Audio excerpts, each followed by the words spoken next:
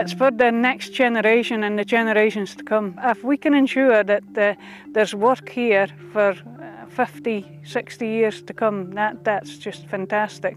And hopefully, on the back of the spaceport, a lot of other businesses will spring up.